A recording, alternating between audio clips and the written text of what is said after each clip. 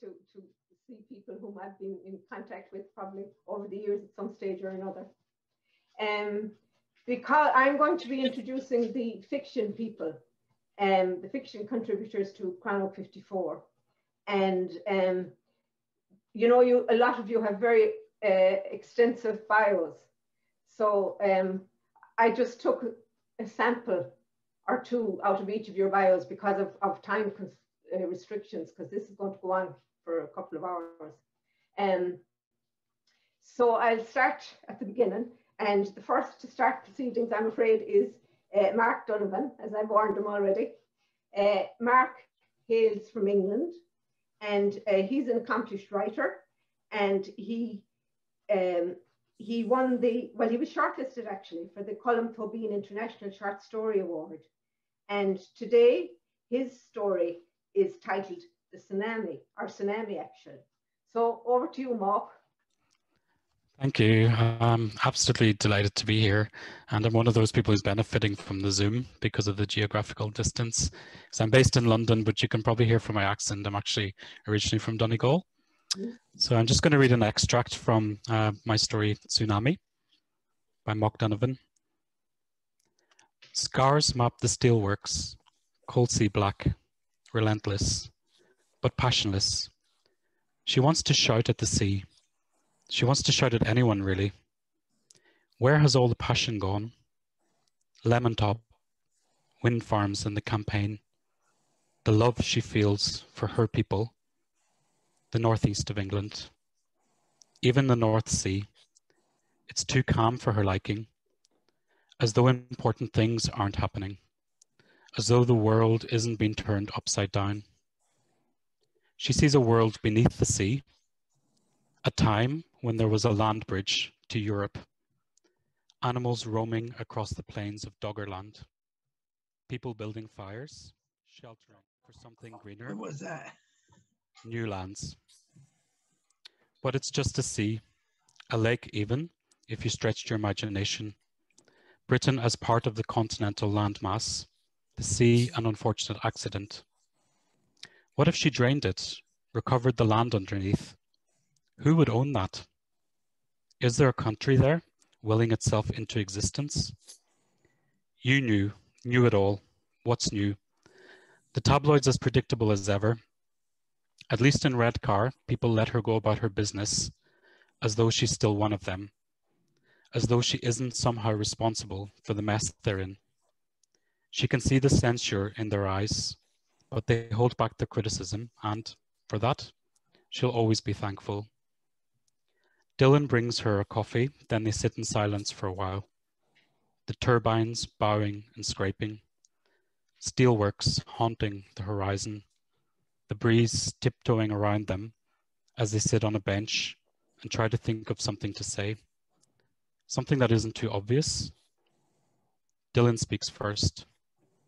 This will all blow over. She feels her body sinking then, collapsing in on itself, replaced by tears. This is everything she's ever feared. She looks around, self-conscious. It wouldn't be good to have her snots and tears all over the front pages.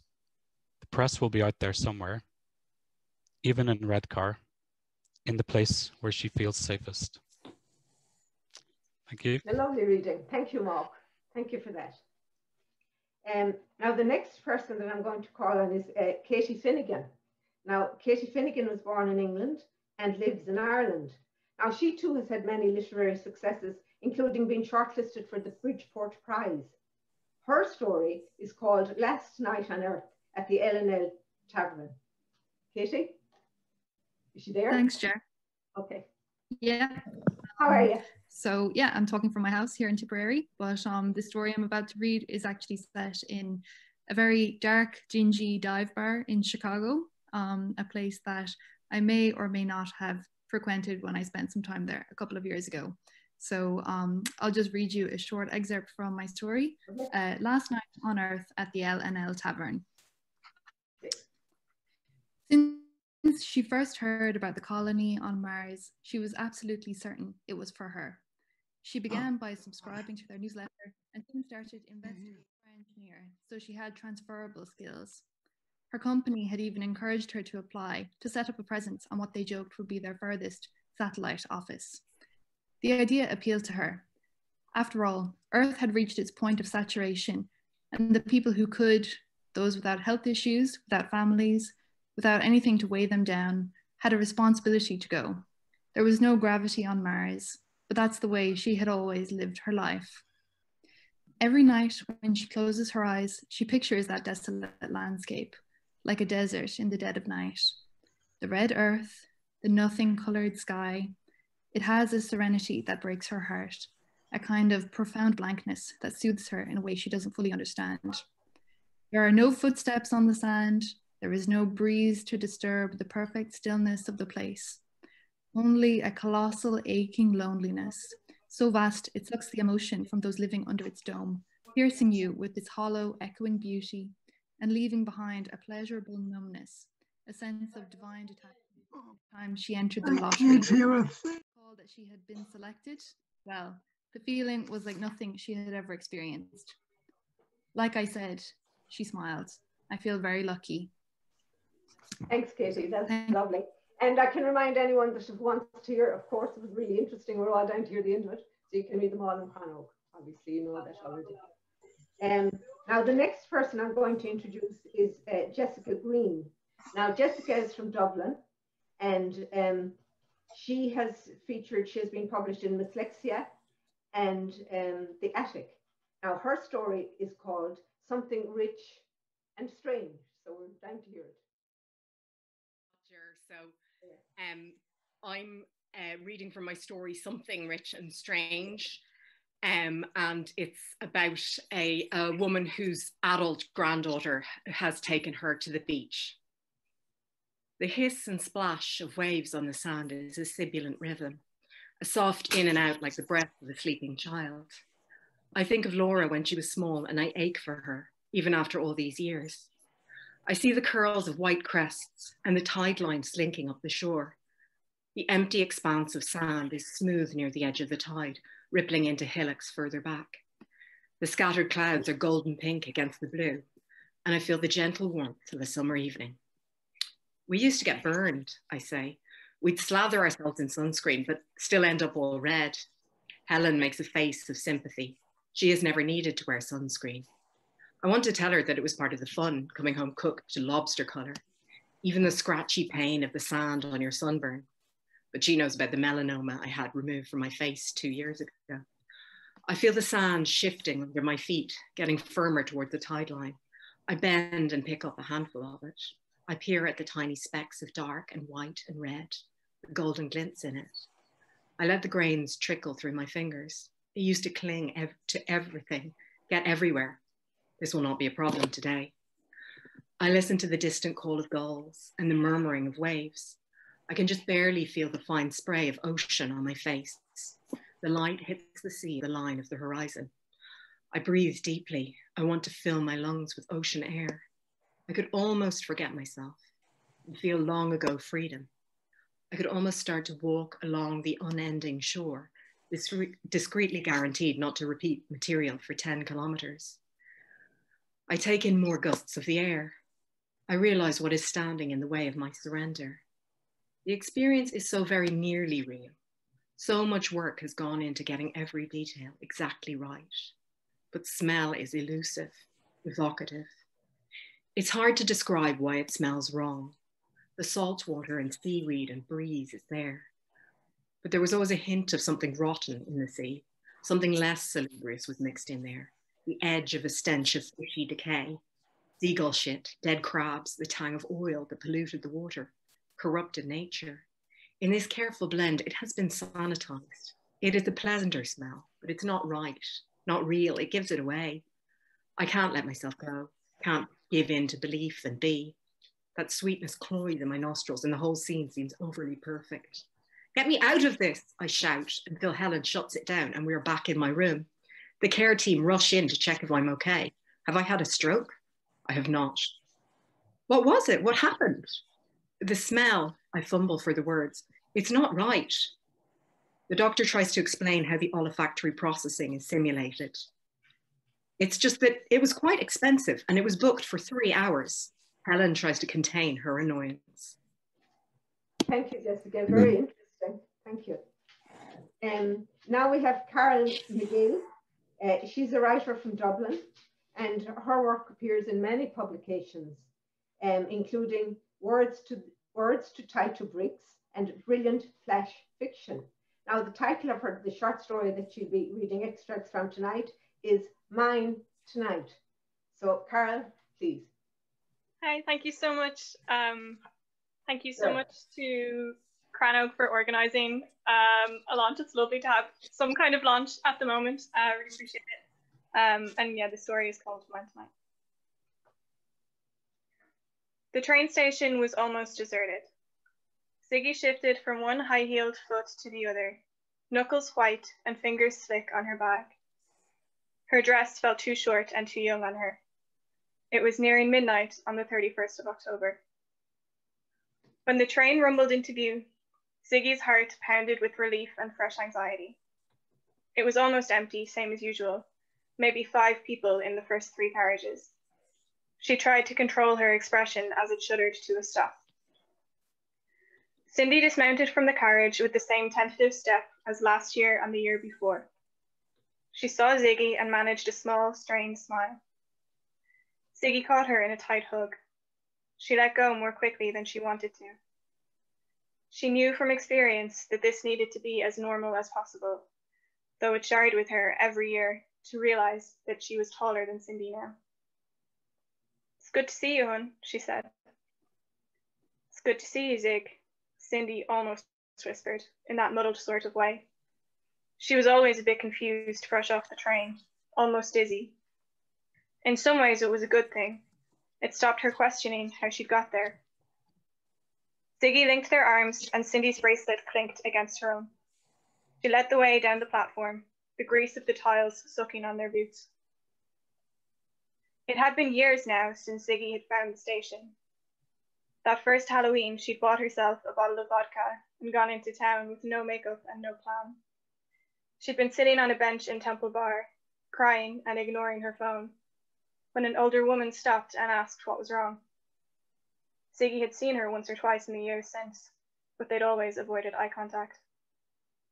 When Ziggy told her, the woman stared at her for a minute, then said, "You'd better come with me." The woman had taken her to the train station. I'm going to leave it there. Thank you for that, Carol. Thank you. Now, the next person I'm going to call on is Corbin Muck. Now, Corbin Muck is a freelance writer from Seattle, so we're going across the Atlantic to meet him. The title of his short story is The Deepness of the Land. So, Corbin. Thank you. Hi, all. Honored to be here and fun to see so many other people from Seattle in here as well. So, great. And my piece is this, it's kind of about a tryst gone bad, basically. So, when I tried to speak, my voice sounded hoarse. You smiled, you nodded, you implored me to more, but we both knew it was because you hoped that words were the waves you expected. But my words are not waves. They are cairns I arrange behind myself to mark where I have been. Sometimes they can be thrown forward to land in the sea or the inscrutable understory, but those are soon lost. The words that stick are the words which fall just near us, land, settle, and move on to the next. You hated those words as they accumulated, as they began to fill in on top of one another. When comes the wave? When comes the clean new meanings? No wave comes for me. I am ever building, somewhere between dung beetle and mountain. You walked the halls when I slept, what few there were. You overlooked everything that, like my words, had accumulated aside me. There were pictures, there were papers, there were books, there were paintings and scrawlings, there were smooth handles and chipped metal. There were barnacles that had gathered so long I had mistaken them for the wood of my craft. I sheared away at the other things, the new things that took, my hands scarred. I knew as I watched you move in the cabalic darkness of the trees and sky that your tide had come. I saw you now at your crest to me. You mourned. It was not what you imagined, but you had imagined so much, and the land is not the sea. I wish then, as I do now, that I could shift first at your waist and spread across your body like water, that I could fight or enhance your strokes, that I could wash over and past you as much as I press upon you and be borne upon hot climbs of distance. But I cannot. I sit, I build, and I gather. Your eyes find me the same way they find the cell remains of a long dead whale.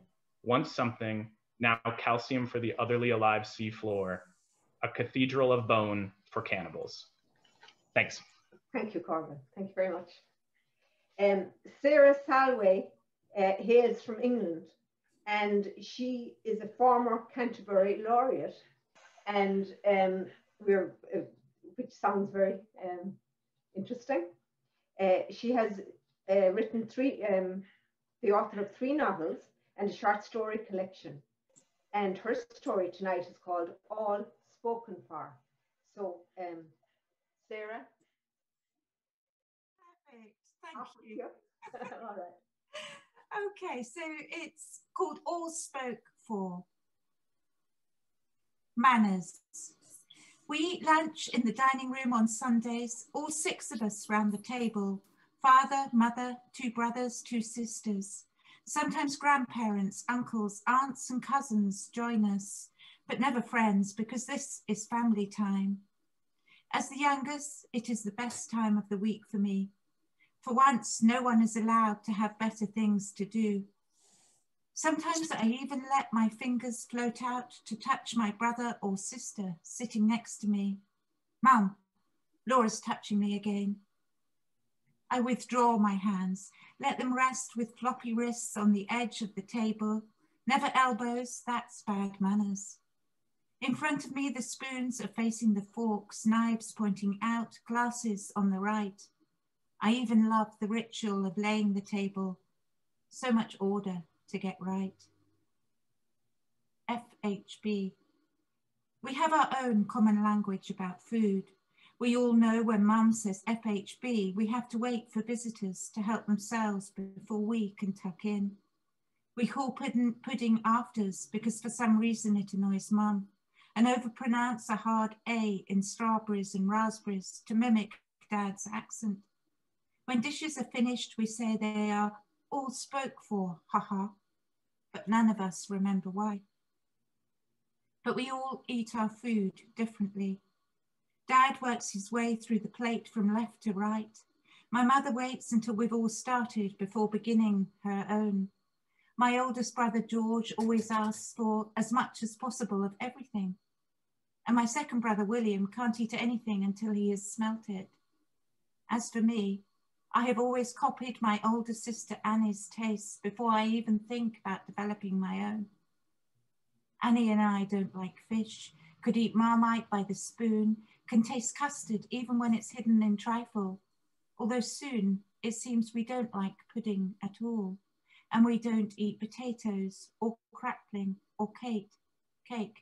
We'll never have seconds even when we're hungry. Then one day I'm trying to follow what my brother is saying when I realise that Annie has stopped eating.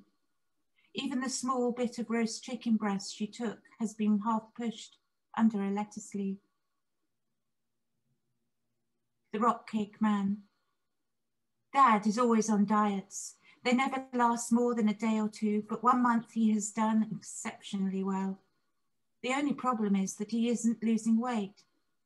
Dad, it seems, has a slow metabolism.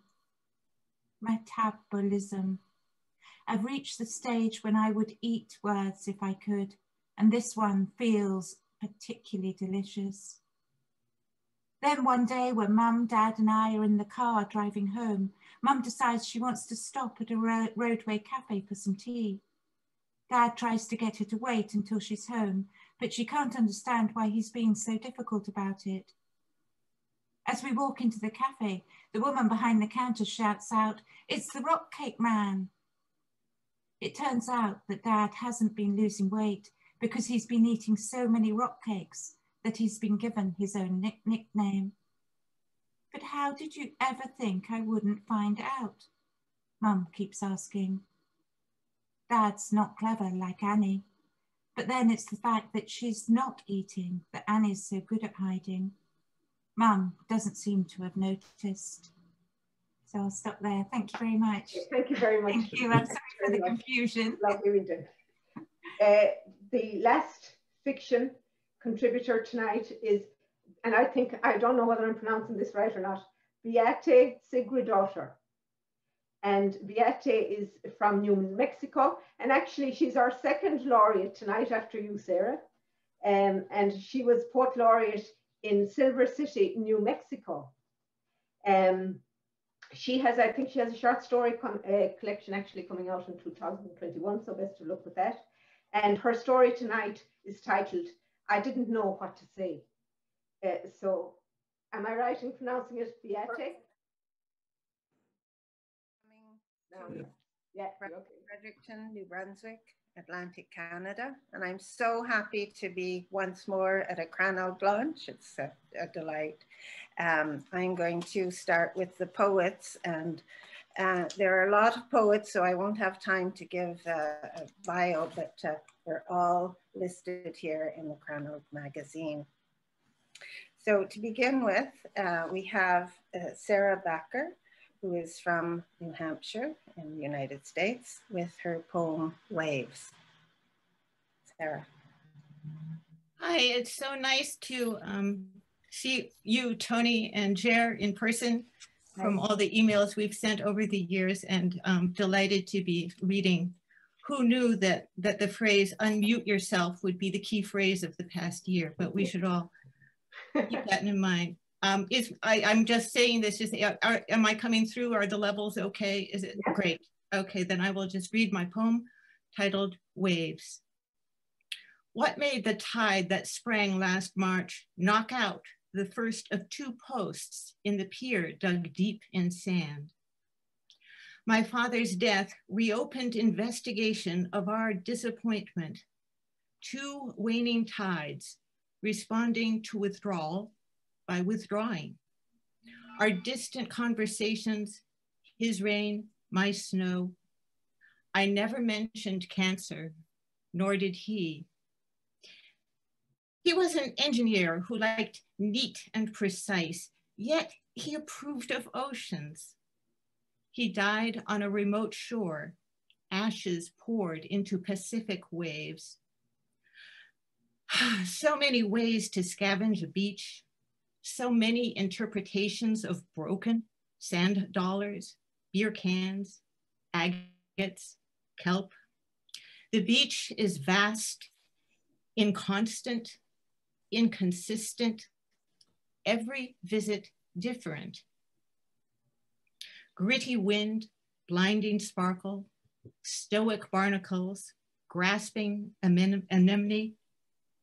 The tide draws lines in the sand and crosses them over and over, herding minnows into shallow surf, slapping pilings in the chthonic underworld beneath the battered, tilted dock that still stands, a useful landing for a hungry gull. Thank you very much, Sarah. That was lovely. The next poet I'd like to introduce is Neil Banks. He's from County Wicklow, and his poem is titled Where I Be in Dreams. Neil. Thank you, Sandy, and thank you everyone at Crannóg. Keep doing what you're doing. It's nice to see everyone. This poem's called Where I'd Be in Dreams, and it's for Paula. Lunch break finds disgruntled me sat solo in some generic coffee franchise with a window on one of Dublin's lesser vistas, more dismal for a veil of rain.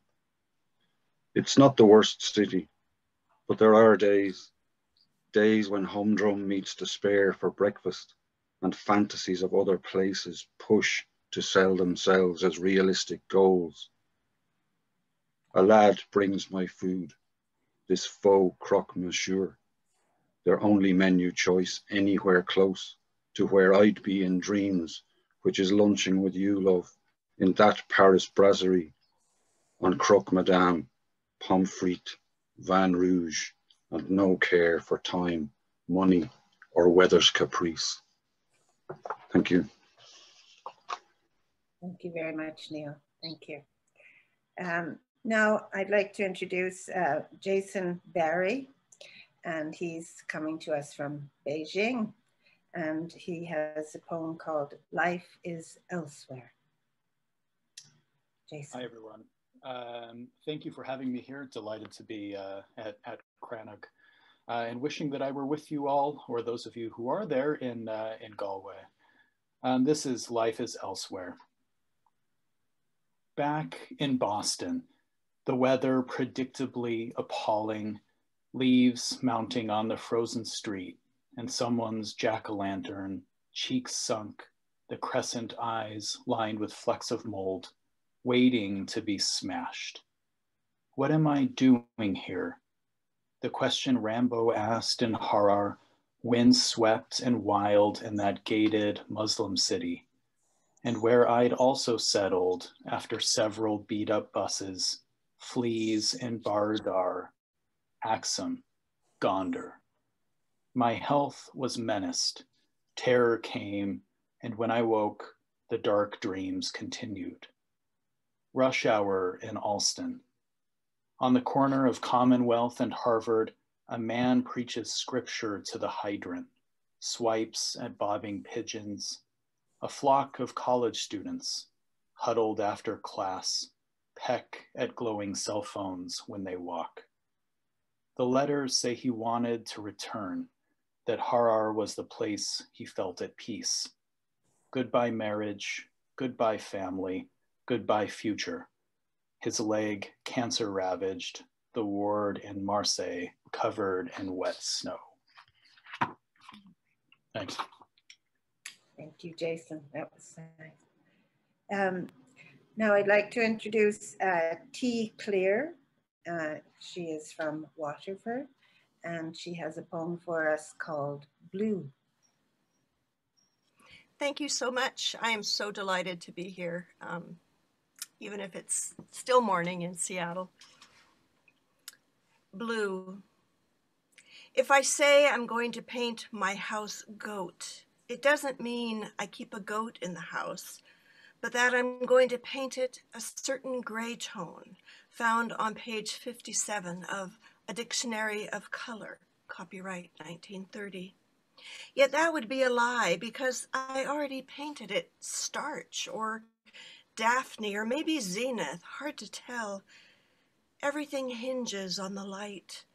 How lagoon becomes iceberg, and virgin sheds innocence to afterglow as a cloud conceals the sun. Some mornings I awaken to opal and come home to slag. In a drizzle, king's blue fades to peasant, all so slippery. I want to say that my house is Aphrodite, that it's Versailles and Love in a Mist, but that old goat keeps showing up, stays the winter, lingers into July, and here I am, a year older. Thank you. And thank you. Okay, so also from County Waterford, or from Waterford, is, sorry, I said you were from Waterford, you're from Seattle, aren't you? Okay, next we have Colette Colfer from Waterford with a poem called Bergie Seltzers. Thanks, Sandra, and thanks, Crannóg. It's lovely to be published in this issue, and the cover is amazing. If you do hear shouting, it's my 10-year-old next door playing Minecraft, so apologies in advance, but hopefully he won't. This poem is called Bergie Seltzers. If your heart goes Arctic dark, under winter's tilt of northern all-day nights, fling its still beating seed into the freezing sea, so it blooms an iceberg with crusted pinnacles that whistle and plumb deep underwater mountains of bluey crystal peaks. Then continue living, apart but entangled with your heart particle, whose hulking hidden mass will rip out seams in ships. Spring will come, singeing sun along the horizon, licking waves of salt sea to crack webs, dismantling bits of Bergie seltzer. The sun will spin higher, pierce the shadow and split your ice ridge tip to base, making a winged expanse of iridescent glass. Some say you're broken, others that you've opened, as your ice melts with sighs and leaves your heart bobbing, red ripe in the ocean. Thank you very much. Now we're going to Martina Dalton, and she has a poem with an Oscuelga title called Wigness, and she can explain what it is. And Martina is from County Waterford. Martina. Thank you so much. It's a joy to be here. It's not quite the Crane Bar, but it's gorgeous nonetheless. This is a poem I wrote in County Kerry, just outside a famine house that I came across. And I thought initially that what I felt was loneliness, but it wasn't quite that. And I found that the word that suited the whole situation and the sadness of it was actually oigness. And this is a poem. Oigness. A word they flew from, cut from their mouths, they held it in their pockets, on coffin ships, kept it warm to introduce at parties for the dead. Where are they gone? Their stones stacked up in sentences I can't understand. On an island built for it, a tongue abandoned. The things they whisper to me now, between the cracks in stones, slip between my teeth, escape my tongue. Their word for loneliness, a blanket word, does not begin to cover it. Thank you. Thank you, Martina. Now we'll go to County Down and Tim Dwyer with his poem, Wheaten Toast. Thank you, editors. Always great to be in Galway, even if virtually. My mother was from Gort, my father from near Loughrea. My oldest sister is up there in Rahoon. I'm dying to see her, so hopefully see her soon. And this poem is dedicated to Dennis O'Driscoll. Wheaten Toast. I dreamt of a ghost fussing in the kitchen, sky dark, clatter of dishes in the pantry. Downstairs, mid-morning, the house is empty. The living have gone to the shore. The toaster warms my face. Spread of melted butter, blanket of marmalade, cup of French pressed coffee. In the red ceramic fruit bowl, paper brown onions enhance the brilliance of oranges from Valencia and the surprise of garlic cloves in their otherworldly purple. Then, unseen by human eye, a small sprig of happiness. Thank you. Thank you. Okay, thank you, Tim. Next, we have someone from Cavan. We have Kate Ennals and her poem, The Onset of a March Night. Great. Thank you very much, Sandy and Crannóg, for having me and publishing the poem. The Onset of a March Night. Coke cans and sweet wrappers start my close of day stroll in the grey brick alleyway over the road, passing the low-walled gardens of the Crescent Moon Estate. I admire the blue delphiniums, the yellow forsythia, upright and straight. I cross the grassy field over to the lake. A misshapen orange sun carves up clouds into slivers of pink before it dips behind the shadows of drumlins on the far side. At the water's edge, raised shadowy branches of 20 poplar trees weave their lime-budded branches into the sky, into a loom of purple and gold to spin spindles of dusk. Out of this spill, voices of dark-shaped children peal and chime. They kick their last ball across the green before being called in. In the growing quiet and gloom, the lakeshore reeds bow their heads to protect the nests of the water birds who flutter and squawk. At 6 o'clock, a stream of headlights turn into the estate, one after another. People switch on windows of light, while over the rooftops in the inky sky, the starlings rise to murmur and scrawl a coda to the end of day. Thank you.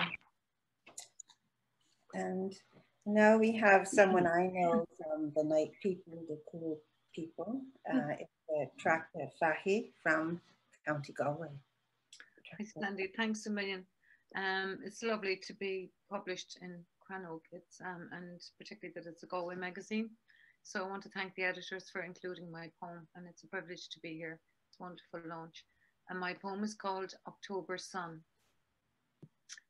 From her garden, she hears in the distance winter geese heading northwest, starlings on the nearby pole. Late afternoon, her thoughts on the lake, an October sun breaking beneath cloud over its surface.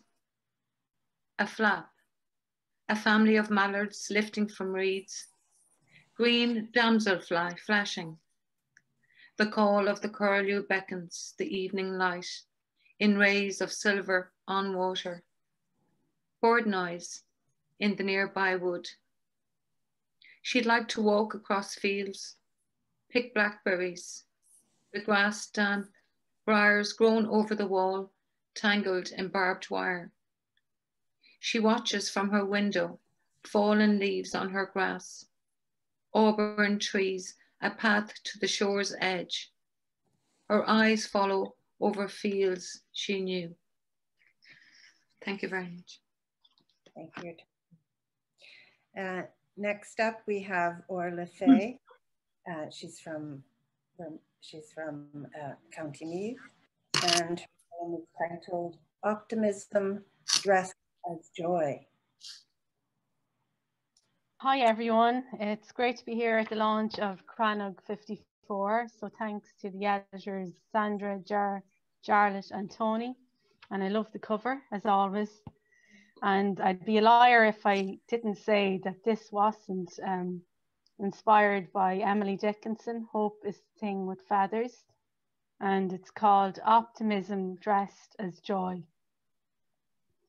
Hope is the smallest thing, a dark stone turned over to reveal a lighter grey, the sunlight appearing from behind cliché-cloaked clouds, the biblical rainbow. The snowdrops in January, the premature daffodil bulbs, their yellow trumpets. Hope is a promise of nothing existing, neither true nor false. Its clothes are invisible. Some say it is the dawn to be chosen in the morning, maybe rebirth, an ability to see another way of seeing, a state of mind. It is freshness, the spring, something that can be kept in pocket, a non-perishable, a trinket. It is fleeting, a warmer shade of despair. It is what it is to be human, longed for water and thirst. Something old suddenly found, the promise of a journey, a future, a smile forming on lips. Thank you. Thank you, Orla. And the last introduction for me is Laura Foley, and she's from Vermont, and her title poem is Speaking Meadow. Thank you so much. And it is lovely to hear all the voices, all the accents. I feel transported to different parts of the world. I love hearing the different slices of nature. This poem is set in Vermont. In walking distance from my house is a hill. And certainly during COVID, I have already clocked almost 2,000 miles of walking within my own neighborhood. So This is called Speaking Meadow. Above the hermit thrushes, flute-like rush of descending minor notes, in a high field where butterflies sip from clover, goldenrod sways on stems grown longer than thought could make them, where oats grow even taller, where two dogs, tired from a steep hike, sleep in soft grass, where a breeze arises, ruffles the leaves, where time has aged the barley from luscious green to delicate, dry beige. A humans come to feel the day's change. From sun slant morning to wide spread of midday heat, to rest above the world of naming, among the no less articulate meadows, birds, insects, stones, flowers. Thank you very much. So we've heard from some wonderful, wonderful poets and some gorgeous poems, and I'll hand you over to Jarlath now to introduce some more. Hi, everybody. My name is Jarlath, and good to be here and great to see everybody. And it's particularly great to see Sandy there after such a long time. My first reader on my list is Kevin Graham, and he's from Dublin, and I'd let him introduce his poem. Thank you. Thanks, Jarlath. Great to be here with everyone. Orla mentioned Elizabeth or Emily Dickinson, so I'm going to take a little bit of her lead with a little quote on this poem called Tryst. So Emily says in the poem, "Futile the winds to a heart in port. Tryst. The air's blue as melting smoke. Calm shades the grief, slips through pine trees like a ghost. There's comfort in the loaded web, how it clings despite everything. Needles soften in the dark. There could be patterns blooming and a moon hiding its face were it not for you shoegazing on the gravel path to the sea, waiting for love to lift the latch and come unbidden like a vole or sandpiper, lost penitent, wreathed in sweet mystery. She stands like a frozen wave in a figure of glass, roses pressed neatly on her dress. She dips slowly like a knife, appears to be a source. Owls hoot in the everywhere darkness. The frost bites. Desire slips from the mind's eye to touch fierce skin, breath wintering into summer, into clarity. Thank you. Lovely, Kevin. Thanks very much. The next reader is Richard Halperin from Paris, or France, I believe. Hello. I hope the sound is all right. It's great. The poem is called Silence, and so I won't say anything about it. I'll just read it. I look at a photograph of a planet. I think it is Jupiter, perfectly round, striated horizontally with bands of color, immense and weightless, incomprehensible, as our crabs scuttling sideways, as our stones. I cannot hear any of these because they speak at different speeds from mine. Planets speak so slowly that rocks cannot hear them. When you died, I thought Jupiter. I thought crabs scuttling.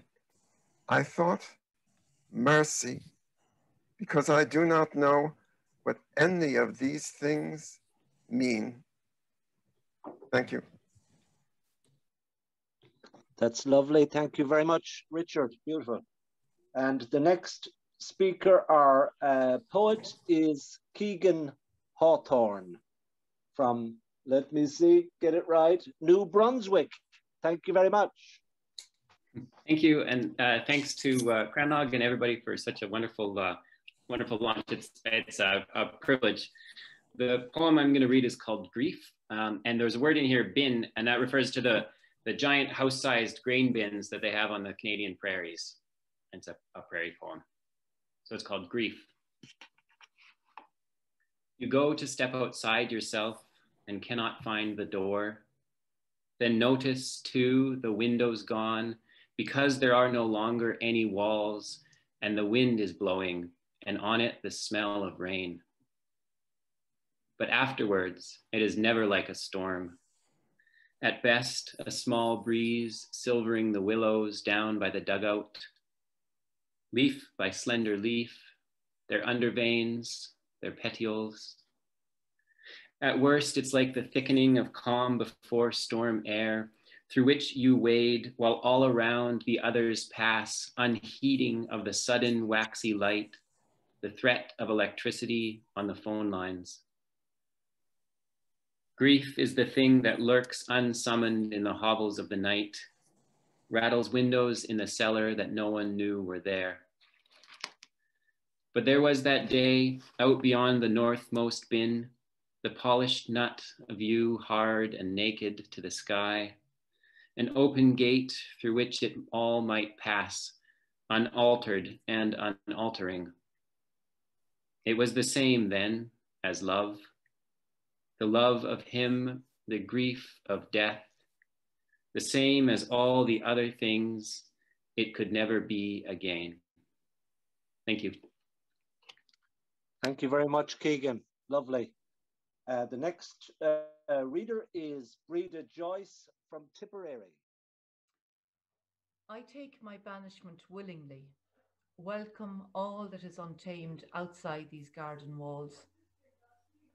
I open my arms to bouquets of foxgloves, whipped by a northern wind, gather cowslips trampled in a herded field, unchain daisies that cower low in ditches. I bend and hold the fractured china cup that fell from the dresser when the dancing thumped. I admire the stains, the swirling cracks that remain. I welcome the storm at sea that lashes the pier, walk closer to the edge than considered wise, unhook my anchor and row furiously from the cove. In an unsound harbour, I set up camp, not caring what's in store, and enjoy the sweetest of apples. I am shameful no more. Thank you. Thanks very much, Breda. Thank you, Charlotte. Thanks, everyone. Now, then, thank you. The next reader is Emily Lindstrom, and she's all the way from Italy. Are we there? Yes, hello. Can you hear me? Yeah. Okay, hello, I'm Emily. I hope everyone is safe and in good spirits wherever they are, or have access to some.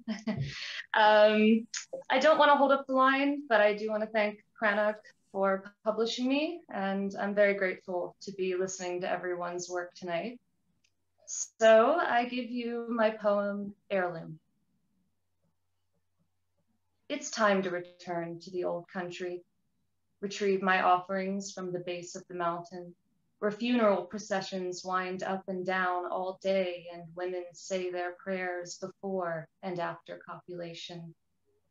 Then I can wear long skirts again and drink from rivers and love crude men without 1,000 tongues and letters telling me I deserve better. We deserve only what we want. I will grow my hair long, let the dye run clean, stroll pale and blonde along the docks. I will take sailors home to bed, bathe them in my tub to bottle up their salt again. I will drink from them when I am lonely. I will grow ripe and give birth to changelings, plant a garden of almost children, and like cabbages eat my education. I will erect altars, dozens the color of pigeon's blood and Catholic blue, and yellow like a yolk, like a sexless newborn's nursery room.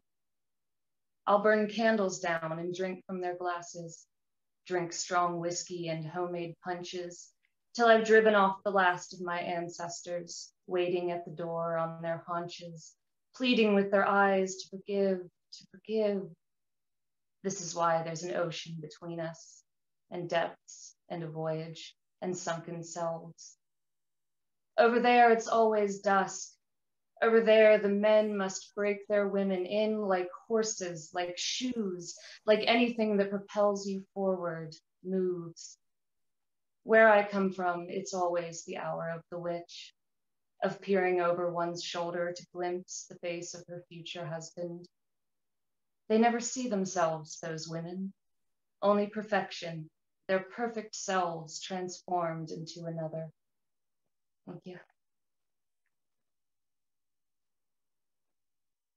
Thank you, Emily. That was beautiful. And the next reader is Anne-Marie Maher, and she's from Waterford. Thank you. Hiya, how are you? Thanks a million for having me tonight, and it's brilliant to be part of this evening. And for my poem, we're going back to the Garden of Eden. So it's called In the Garden. I waited for her all that long winter, curled inside a flower bud on the tip of an outreaching branch. When the sun grew warm on my back, I unfurled, opened myself to the sky and its creatures. I drank of the rains, basked in the sun's hot breath, grew full-bodied. By the time the first leaves turned, I was full as a clot, bowing low over my fallen sisters. She entered the garden that morning as if from a dream, her hair haloed in mist. The sun burnt white on her pale skin, made it gleam with a celestial glow. I danced in rhythm to the swing of her hips. She placed her nose to my skin, and with a twist of her wrist, sweet release. I lay in her palm, blood on snow. When night kissed our skin and the trees were cloaked with the wings of crows, she stepped lightly through the shadows, made a bed of the softest mosses, feathered with fennel fronds, adorned with balsam, coriander, and clove. She caressed my curves and the lengths of her hair, her fingers moving like a bed of snakes. I couldn't resist her bite, the moon of flesh it exposed mirrored in the night sky. She ravished me then, my skin, my flesh, my seeds, their weight, now hers. Thank you. Thank you very much, Anna-Marie. Now, the next reader is Terry McDonough, and Terry is from Mayo. That's right, just down the road. Yeah, thank you very much, everybody at Crannóg. It's a great pleasure to read here this evening. The poem I'm going to read is called An Ode to a Missing Manuscript. The gardener is not always the gardener, said the policeman, doing his best to calm the good lady after her poetry manuscript had gone missing. She'd fought off flu and comfort to complete it, and she'd been so proud and vocal in the cafe where the pizzas and cappuccinos were just about the best ever. The place was awash with eager artists. Her smug cat on the balcony had seen or heard nothing, of course, typical tomcat. She suspected the loose-fitting Bavarian who couldn't write, but who hung about suggesting he'd sing, sketch, or stay over. She stopped to let her thoughts catch up. Somewhere in literary magazines, she'd Google a dead giveaway line, and she'd pounce and pin that plagiarist to the trunk of the next lively breeze until he, she, or it coughed up to the chanting of chainsaws. She was wild. Her later work had an edge to it, critics said, Thank you very much, everybody. Thank you very much, Terry. Very good. And the next reader is Linda McKenna, and Linda is from Down. Hi, everybody. Lovely to be here. Thanks to everybody in Crannóg for including my poem. It's a lovely launch and fantastic book with great illustrations. And I've really enjoyed all your readings tonight. This is Burr. Burr. Once full of letters never sent, unsure how to end, yours faithfully with much love. Forgiveness or called in debt, my trinket box holds brooches, pasta bracelets, green-coloured pearls, a packet with baby teeth, and a wedding ring. The veneer is glossy walnut burr, not created by insect infestation or virus, but the stress from a graft made to block the sap, the result prized but fragile, prone to cracking, resisting the lathe, needing instead a steady hand, painstaking matching. The pattern is the orange and brown you see when you close your eyes in morning sun. With a child, you could play a game of spotting open mouths, sheeted ghosts. It is how my thoughts might look like under glass, feathers, ribbons, knots, eyes. Thank you. Thank you very much, Linda. The next reader is Kathy Miles, and she's from Wales. Please. Hi everyone, and thanks ever so much to Crannóg. It's a lovely launch, and I'm loving everybody's poems. My poem, as you probably know, several icebergs have been breaking off and wandering around the ocean as a result of climate change, and that was the inspiration for this poem, Iceberg. He arrives unexpectedly, rafting down the currents, hitching a ride on the Atlantic drifts, a hobo with his rucksack of bulky ice. He sets up camp outside the town, grazes at the shoreline. At night, he parties wildly, bowling snowballs over waves, perfecting strike and hookshot along the shipping lanes. I hear the tuning of bassoon, deep notes of organ and tuba.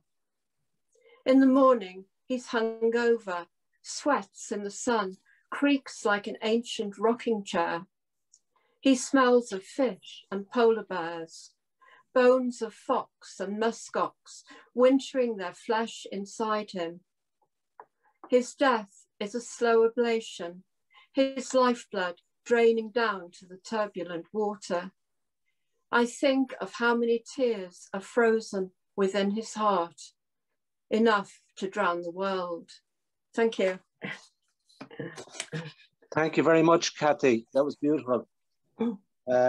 Next is Wendy Mooney, and Wendy is from Dublin, please. Okay, The Watcher. Ill prepared for winter, there is a howl in me, the kind of howl heard on a frosty night when foxes with coats the colour of fallen leaves roam the streets.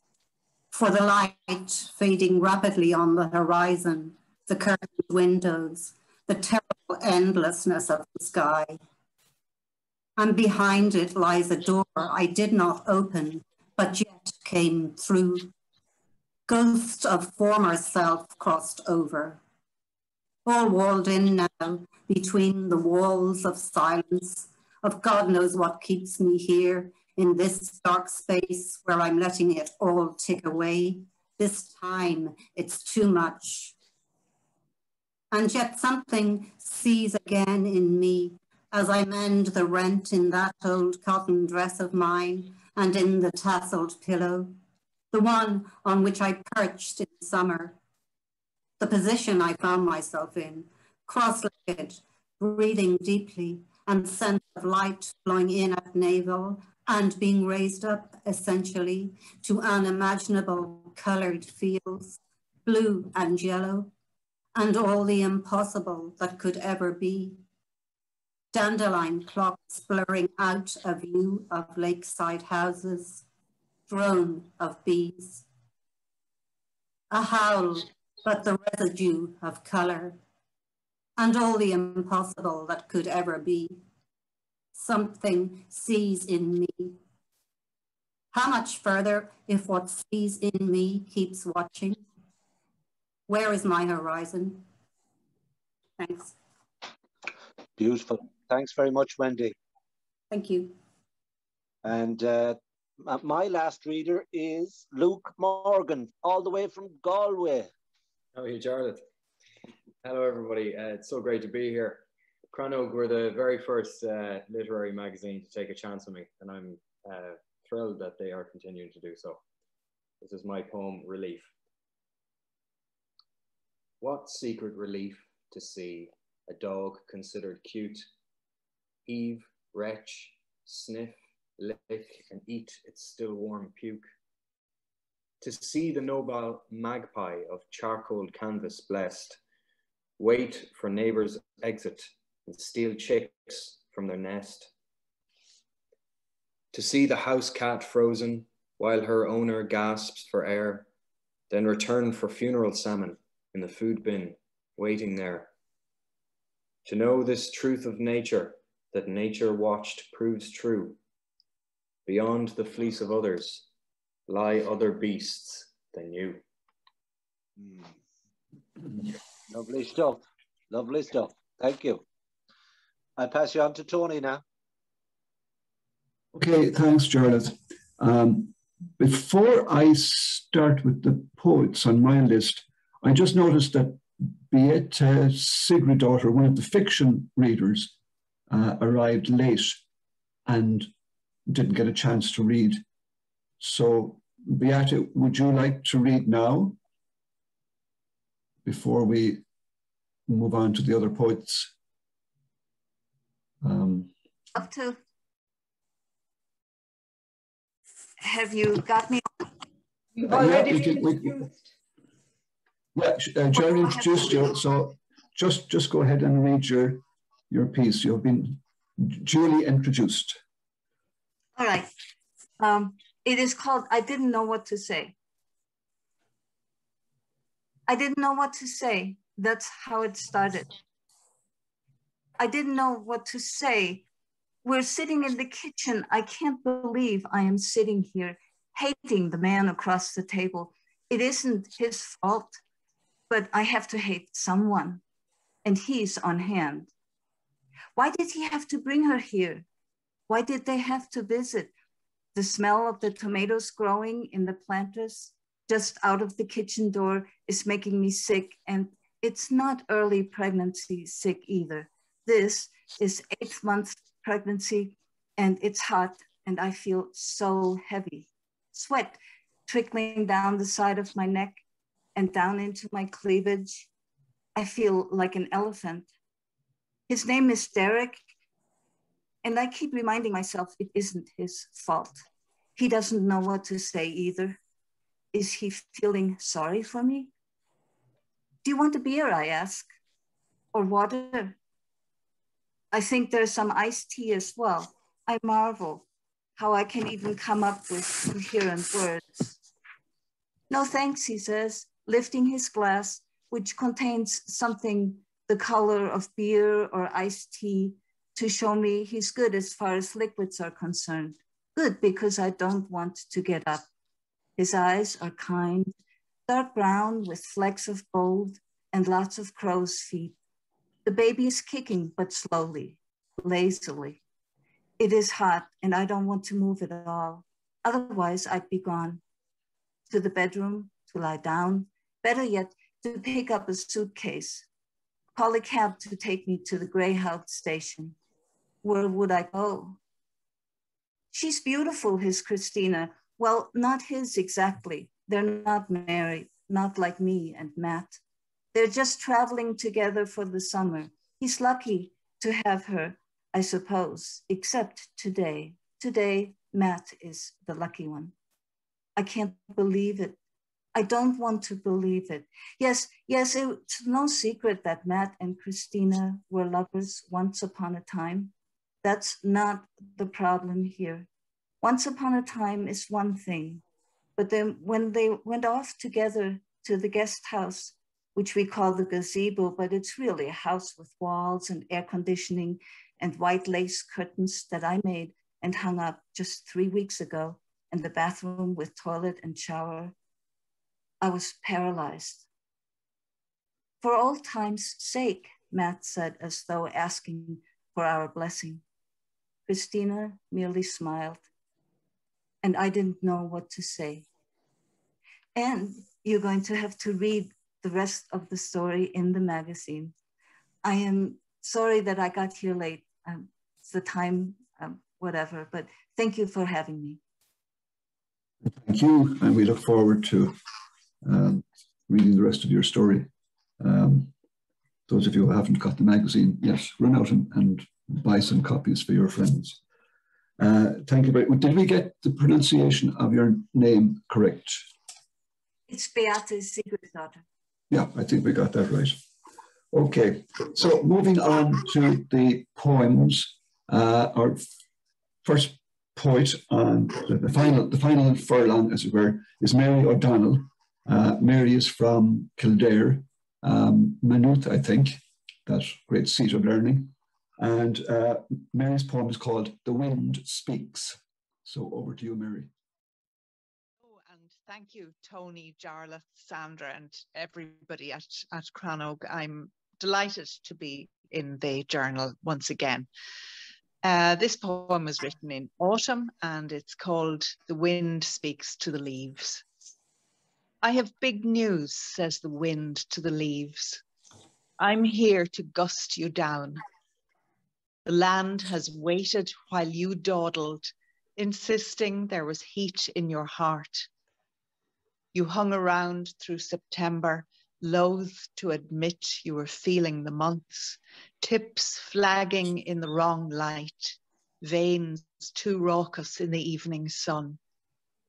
You flirted with fire games and lanterns, happy to consort with purple sloes, last hawes, finally the pumpkin.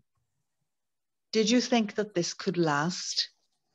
Now you suck the last light to those failing cells, rouge up your drying veins to convince yourself the party isn't over. But I have big news, my companions. Those old men deities from winter tunnels beneath the oak will tumble you in a breath, anxious for young blood to give them life again. Forgive their rough handling as they unpick those brittle stems. One look should do it, as if you were invisible, before they crush you to the ground. Surrender with good grace. Thank you. Thanks, Mary. That's beautiful as usual. Thank you. Our next reader is Jamie O'Halloran. And Jamie, I believe, is from the USA, but she now lives in County Galway, out in Oughterard. That's right. And she has a very timely poem called Easter Snapshot, 1965. Hi, good evening, and thank you so much. I'm very grateful to Crannóg, the honor of being involved, being in the magazine, and for all these voices tonight. It's again, it's an honor and a pleasure. Easter Snapshot, 1965. Our dresses match, and the straw hats that want to lift our chins higher than we want them raised. It is Easter, and my sister and I hold out baskets, like Buddhist nuns their bowls for alms, of plastic grass, foil-shelled milk chocolate eggs, and something religious. Our matching dresses were hatched out of the closet with our other sisters' hand-me-downs, next to the twin beds where we sleep side by side. We don't know that closest will mean only age, or that we will feel between us a heaviness like the granite Mary and Martha find rolled away, that when I carry our mother's ashes, I will weep for her. This certain Easter, we don't know when I sang her to sleep on humid nights of the years we will not speak. Of these days we do. Thank you very much, Jamie. That's lovely.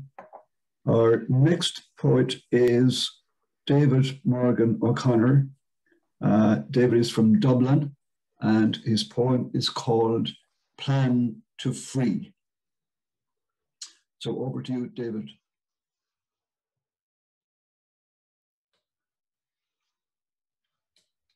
No, he seems to have disappeared again. Okay, we'll come back to him. I know he said earlier that he was teaching a class until 8 o'clock, but I saw his name there. We'll come back to him. So moving on to our next poet, he is Simon Perchick, and Simon is a poet who's been in Crannóg for many, many issues, and we've never actually met until tonight, which again is the one of the beauties of, maybe the only beauty of Zoom. So Simon, would you read your poem, please? It's called One Cup. Hear me? Yeah, we can hear you now. Yes, good to see you. I'm new in this WWW world, so you'll have to forgive me. It can be difficult to navigate. And I'm not a good reader like the rest of you, and I have to read it while I'm from a piece of paper. I can't memorize these things. And the poem doesn't have a title, but it's about, well, you'll soon find out. One cup kept empty and side by side, as if forgiveness is a service due when you shake the dust off, and the other overflows with coffee. Heats your mouth with lips that blacken when one hand is grasped by the other, and the spill towed to where the dead overflow. As evenings, an entitlement that returns the darkness before the sun comes back, brings the light that once was water, fills this small cup with a morning he will clear with a soft rag, holding it close to the wooden table. Thank you very much for listening. And thank you very much, Simon. Thank you very much indeed. I think David O'Connor has come back. Yes, David, sorry. Yeah, okay. I want to apologize for loitering. I was actually teaching a class with a little earpiece listening to everyone, so I couldn't. So, Plan to Free. This is, the dog ate the turkey, then killed the village swans, piled the white corpses at the front door, impossible to hide, a pyre to be paid for with exile. In the orange school bus, each morning and afternoon, no matter the snow or dust, we'd lower the windows and hang out from the waist, yelling across the rutabaga fields and hail our dog chained to a tractor tire. We conspired to pedal under star cover with chain cutters and hairpins to pick locks and unleash dreams. We planned escape routes down beaver creeks, flowing to Great Lake mouth, over the falls to sea salt. We'd be Vikings, conquistadors, voyageurs, braves. The first to find the strait. We'd live off sea pelt and whale blubber and albatross breast. We'd suck octopus tentacles to keep scurvy at bay. We'd breed a whole continent of dogs, horse islands, cat jungles, big mountains. In winter, we'd burn the news for warmth, asking for nothing, saying nothing to adults. We'd never become, a fate equivalent to death. Our arms would turn legs, our snouts would grow long, fingers to paw, our ears would hear everything. Lovely. Thank you very much, David. Lovely poem. I forgot to mention that Simon Perchick is from New York, as is our next reader, Ruth Thompson, also from New York State, I assume. And Ruth's poem is called To Sappho from the 21st Century. Thanks so much, and it's a pleasure to be in Crannóg again. To Sappho from the 21st Century. This is a response to fragment 42, their heart grew cold. They let their wings down.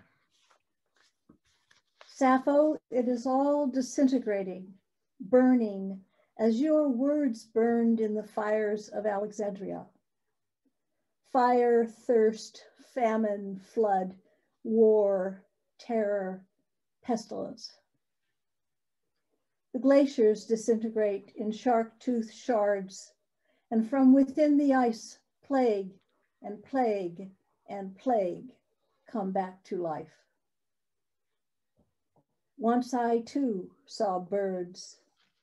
Once I sang to angels, flew from joy to joy, made wings from bright air. Once we were all winged. Now we watch and wring our hands.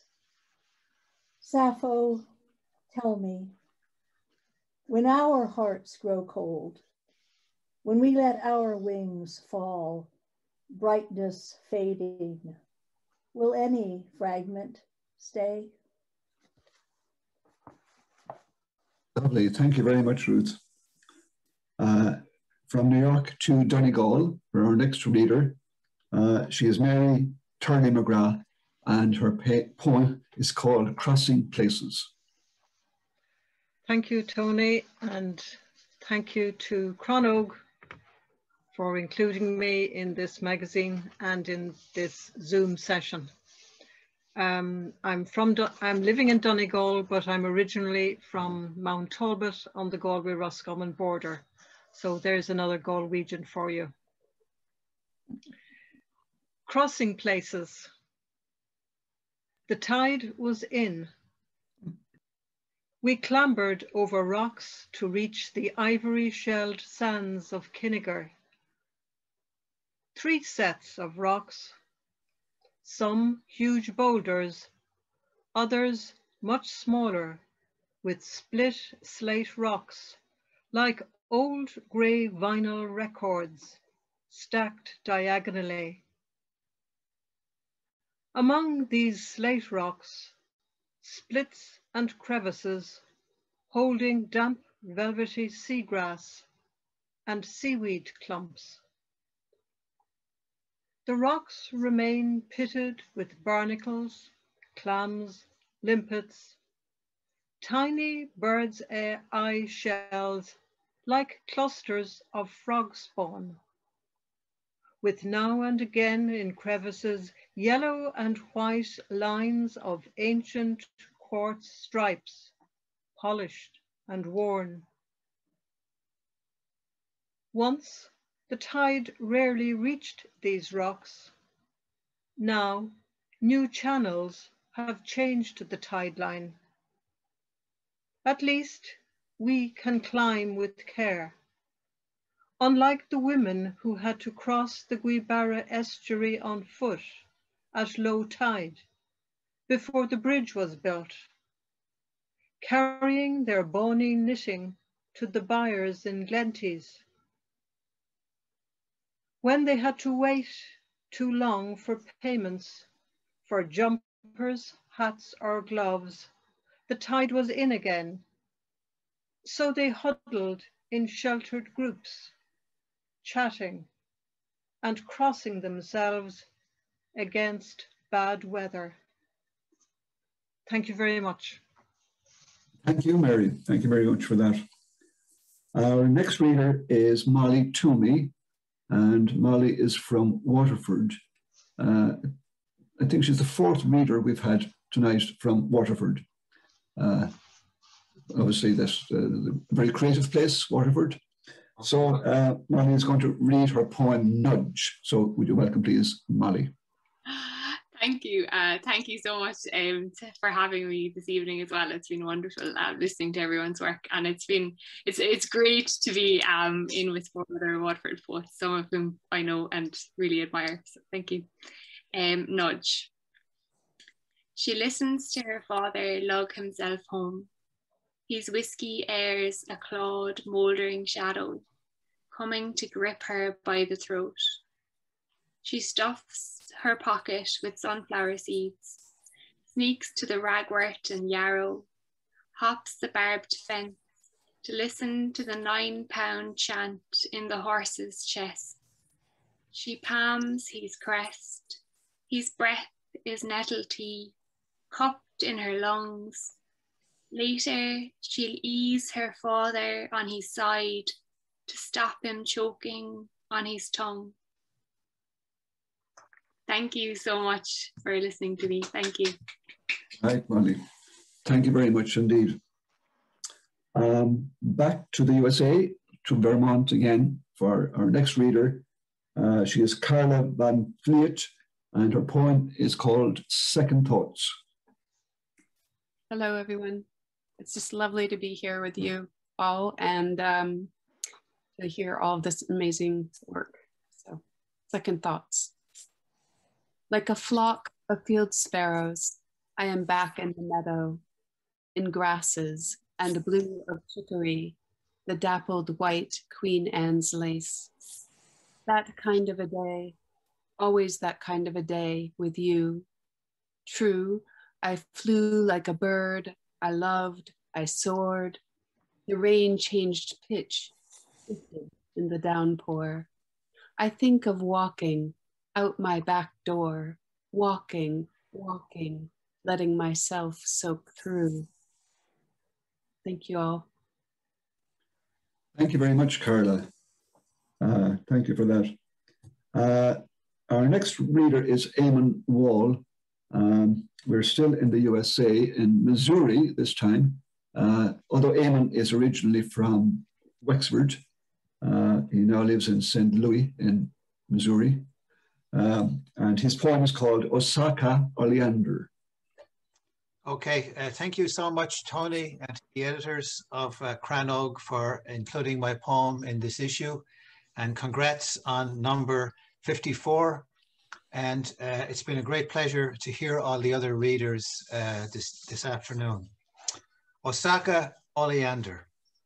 Petals of red oleander are pinned to stems, as airfoil blades are to planes propeller shaped. White oleander opens as a handshake should on a red leaf path leading inland to Osaka. Oleander, we read, is the flower of Hiroshima, Kyochi Koto, first to rise in bloom after the city had been blitzed by Enola Gay. Citizens seeing along roadway and hillside, hopeful oleanders, hue and cry, doubling under cloud. They supposed that Truman's poison would not settle down to sleep. Soon, Japan revived to unsettle the USA. It is late on an August day. The building's doors are closing soon. We put our history books away. In an orange dress, Mother waits in the vestibule. She likes to labor in the garden among her flowers. Thank you. Lovely. Thank you very much, Eamon. Thank you for that. And our last reader, and thank you for waiting, is Dolores Welsh. And Dolores is from Roscommon. And her poem is called Love in Space Time. So, Dolores. Okay. Thank you, Tony, and all the team at Crannóg. It's wonderful to be part of this, and I've so enjoyed all of your readings. Love in Space-Time. That cat was a real peacekeeper. The mice in the barn knew it and multiplied. The hens moved around her freely, and starlings took baths in her water bowl. She had a walk that was all her own, easy, graceful, the eloquence of being in motion. She taught me stillness, patience. That absence was a different kind of presence after you were gone. And how the long shadows spawned in an early summer dawn were indistinguishable from those at sunset, as if time had shrunk to a wormhole between both, tying us at the gate of the waiting to happen that was happening, that had already happened. It was the morning she came into the yard, back from a wilderness of upland fields, deep in injury from God knows what out there. Badger, fox, ferret, pine marten, or a tom who hunted her small size down. Still, she made it, crawling on her belly past the hen house toward the back door, as if she'd sworn a secret oath of fealty to me who merely fed her, as if she'd chosen me to be nurse and custodian while she tried to regroup all the split, broken bits of her, lick and seal them back into a new self. Impossible to heal, of course, with that level of injury. Though I didn't tell her this, those last pained breaths easing from the rictus of her drawn back lips as the sun climbed overhead, stripping us of all shade but yours, returned by love's grace into the world. The warmth of your hand mantling mine as we cradled her small, still skull. Thank you very much, Kate.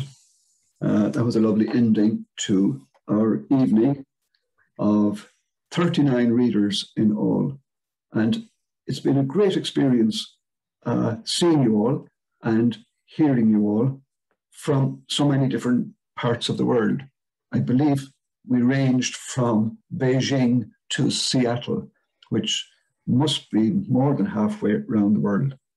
And thanks to technology for that. Thanks indeed to all the contributors to Crannóg. Most of you are here. I think there are about 4 who didn't read. So thanks to everybody. And indeed, thanks to everybody who submits to Crannóg, because we get 800-900 submissions for each issue. And without that, we couldn't make the magazine as good as it is. The more submissions you get, the better the quality of the finished product. So thanks to everybody who submits. And if you're not in this one, keep on trying, keep on submitting. I want to thank the cover artist, Willie Brennan, for a very impressive cover, which has been getting a lot of admiration online. We're revamping our website, so have a look out for that in the next maybe 3 to 4 weeks. It should be up and running, and it should be very exciting. We're very excited about it anyway. There will be lots of new features on it, so keep a look out for that. And again, thank you all for making this what is our first and hopefully last Zoom launch of Crannóg such a success. And I will ask you now to unmute your microphones and give yourselves a round of applause from everybody. So I will start. Bravo, bravo. Maho. You want to talk? Dogs are back. That's my dog. I'm sure we've woken lots of dogs in the neighborhood. Be quiet. Sorry, I'm talking to my dog. You be quiet. Oh, anyway, good night and thank you. Thank you. Thank